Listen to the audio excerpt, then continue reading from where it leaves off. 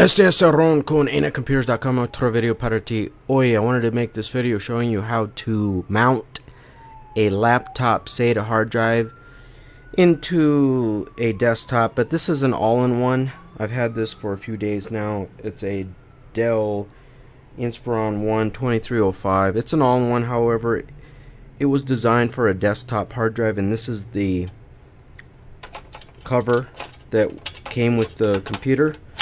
It just slides right out. Now I'll just show you really quick. This is the 750 gigabyte SATA hard drive that came with the computer, and it's SATA, as you can see. It's got SATA connectors. It's bad. It's failing. Can't recover the data yet. Probably, I don't know. I'd have to. You can learn how to replace the circuit boards, but it's more technical than that.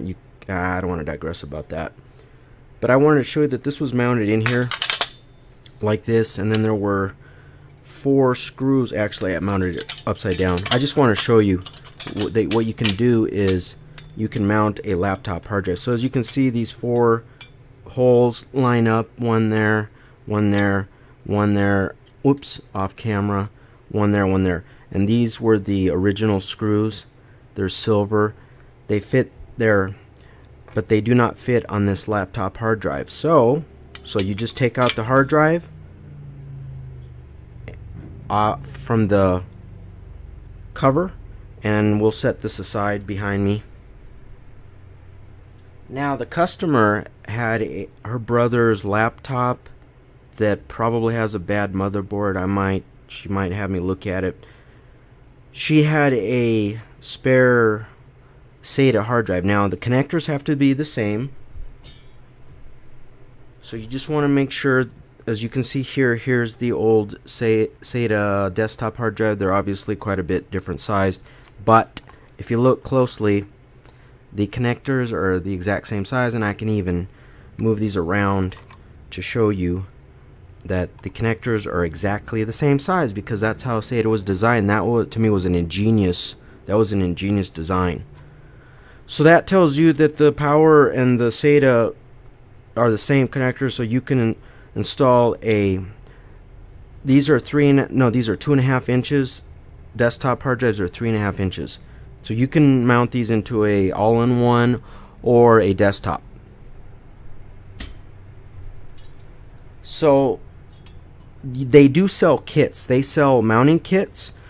Probably they're gonna be a little bit thinner. I'm assuming. I've never ordered one, but I know they have mounting kits. They'll fit in here, and then I would say on each side they probably have a separate metal on each side. So then, and then the hard drive would kind of fit like that, and then the mounting kit would fit inside here, and then or like on a desktop. I don't have a desktop. They've got 3.5 inch slots, and also they have floppy slots, but those are also 3.5. So they have mounting kits. I recommend that you get a mounting kit. I'm not going to use a mounting kit because by the time I order it, I'd have to wait for it to get it ordered in, and I want to make sure that I get this back to her this next weekend, because I would have had the computer for a week, and I don't really want to keep it much longer than that. So I found another way. I took out the cover, and I was just looking over it, and what I noticed is that this isn't solid, obviously. So what I'm going to do is I'm going to use these holes. They're not screw holes. They're not standard holes that you would use to screw, so be aware of that. They're just maybe a breather element to allow the airflow. That's what I'm thinking, because so like you notice this over here. I don't know if you can see it off camera. This other cover over here is solid. This one, I'm assuming it's for airflow. And then these screws do not.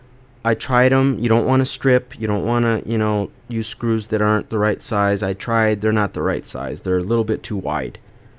And then I found these 2 screws. As a computer repair technician, I collect screws because you just never know, from like 20 years ago. I found these screws, and I don't know if you can tell. I might be able to show you. I can tell with the naked eye. I don't know if you can tell with the camera. Let me try to hold them up for you. You see how the black one is skinnier than the silver one, and when you put them together, it's a little bit thinner. So that's good. It's not as wide. These are perfect sized, and I tested them out. So I'm going to use these two, and I'll show you my little screw collection really quick. Just give me a few seconds here.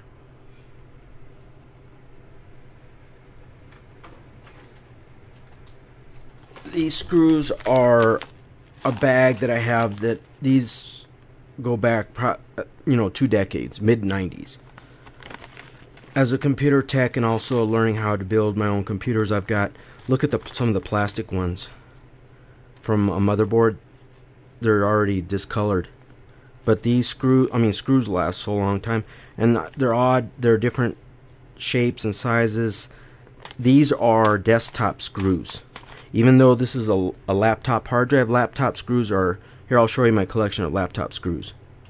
So if you have a collection of screws, you can, might be able to not order a mounting kit, if you know what I'm saying.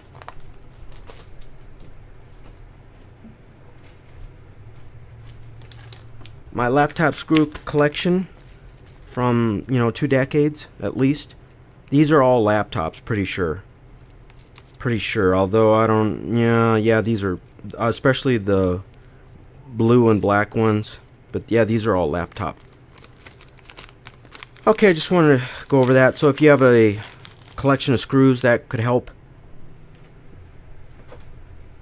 Alright, so now I'm going to mount it. I have to take off this hardware, so we'll do that. Let me get screwdrivers. The customer just dropped off the hard drive after work, and it's after hours, but I was like, I'll make this video now showing you my mount, my non-standard mount, and we'll just put that like there.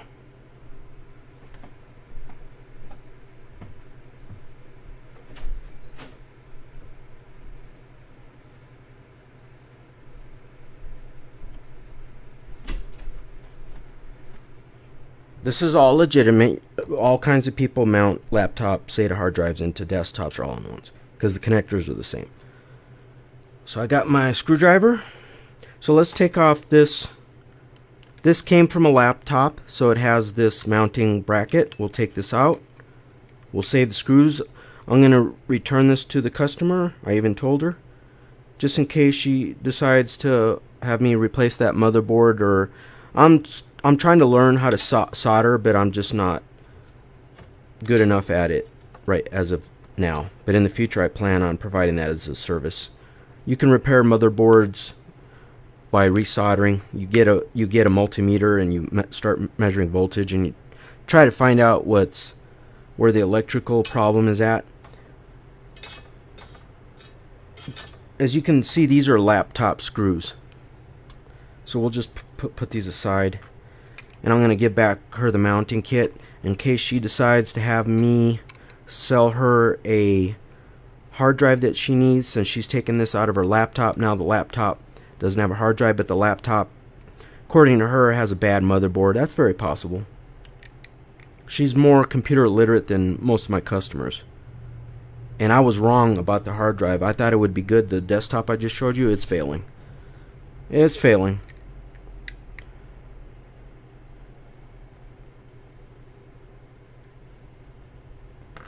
Alright, so then the little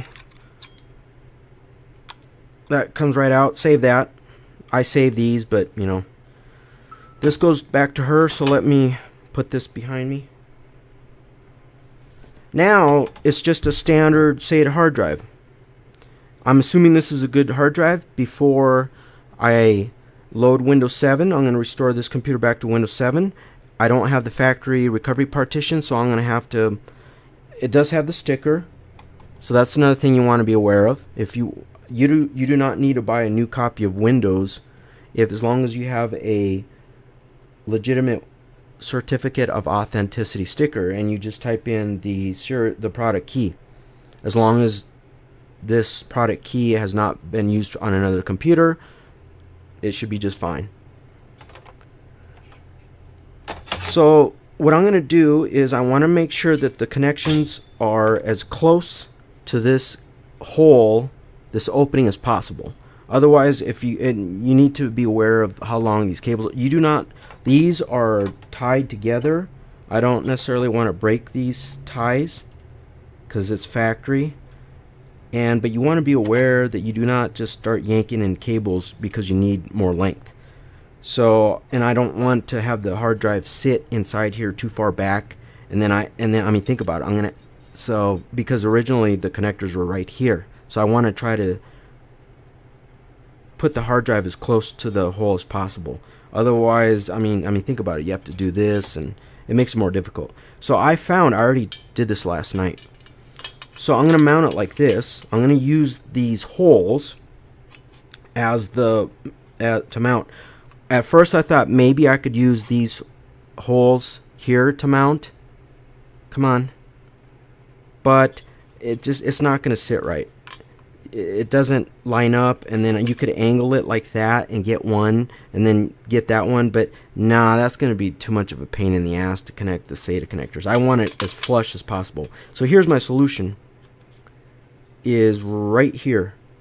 Oh, you know what? Let me think. Oh, there it is. They line up. They line up right there, and also if you notice, that lines up too. So I will still be able to access the power and the SATA, and they line up. So that's what I'm going to do. I'm going to line it up as close as possible.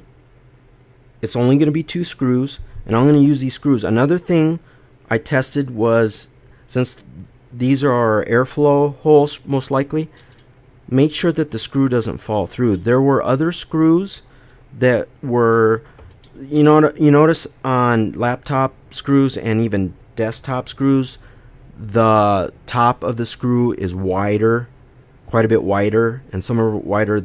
This would fall through, and I had another set of screws that I tested, and they fell through. I'm a perfectionist, My point is that you could find screws where it's going to be, the screws are going to be wide enough that it will tighten down. So then I'm just going to tighten these 2 down, and I don't have to get a mounting kit, and I don't have to wait. And then I'm going to mount this laptop hard drive. So I'm going to not tighten that one all the way. Again, you're not building an automobile, you're not a NASCAR mechanic, you don't need to worry about torque. Just make sure these are tight. There we go.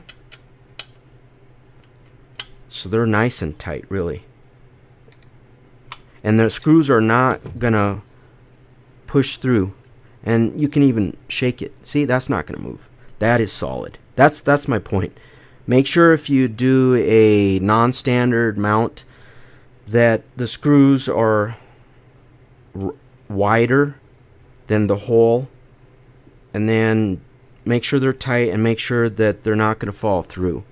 You know what I'm saying? This isn't going anywhere. I would prefer that I could have mounted it with 4 screws. I prefer that, but 2 is pretty good. And then it's flush, and if you flip it over, it's up against the edge. That this hard drive isn't going to go anywhere. Even if I drop this, nothing's going to happen. That's my point. And you can even double check, make sure they're nice and tight, and make sure, I could even make sure that it's a little bit more centered if I wanted to, but it's pretty good. This hard drive isn't going anywhere. That's the whole point. Now you just slide it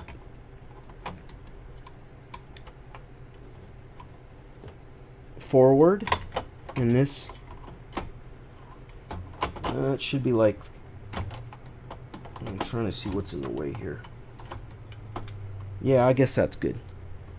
And then before I tighten these screws down, in the front, you should be able to, you might not be able to see them. There's 2 screws, one here and one here. I'm going to make sure I get the connectors. I did this last night, but this piece won't come off. there's like 6 screws underneath here. I don't even know if this plastic will come off. I wish it wasn't like that, but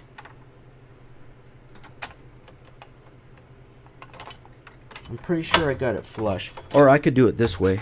I could connect it like this, make sure that, and then I'll be able to. Alright, so that'll fit. There's some flex on this one, so that gives me a lot of room.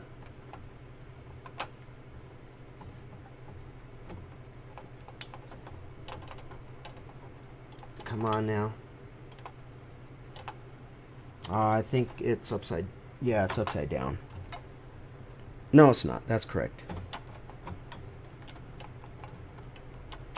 There it goes. There it goes. Just make sure that this, a lot of times this cable, the newer ones, the newer SATA, they've got a clip.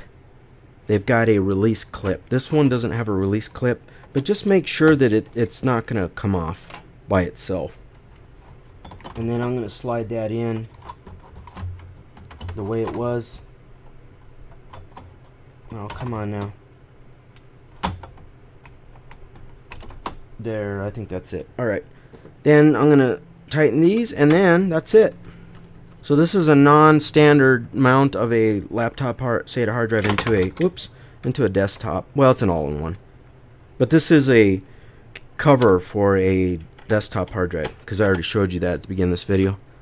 And then, that's it. God damn it.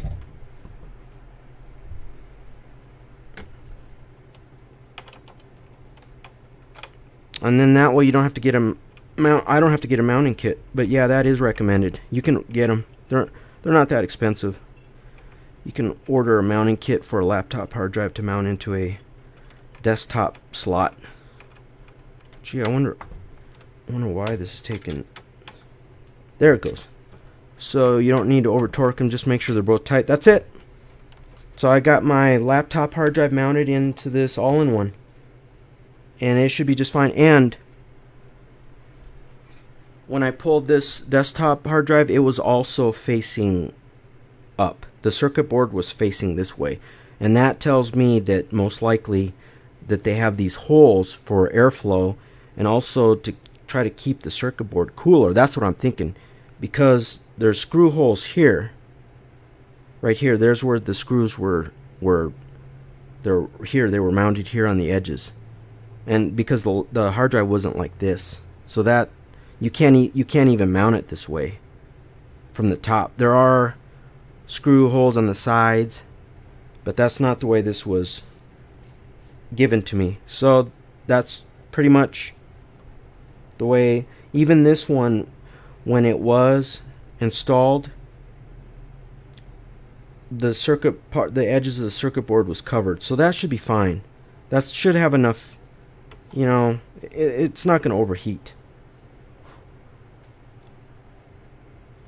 I mean, I can do that. Adios!